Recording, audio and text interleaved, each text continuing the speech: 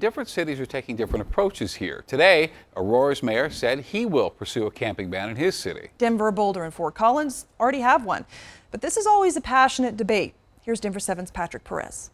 Aurora Mayor Mike Coffman making it clear he's working on a citywide camping ban. One option, in my view, that isn't acceptable is to do nothing. The mayor plans to introduce a proposal at a city council meeting on Thursday. Some already calling it cruel and sick, heartless and nonsensical. But the mayor says this is what the majority of people want. I get more complaints as a result of the trash and things like that are left around. And so it's a problem that people want action on. It's estimated there are at least 462 people living on the streets of Aurora right now, a nearly 30% increase from 2018. Aurora only has about 150 shelter beds available, so the city is looking at other options to add more space.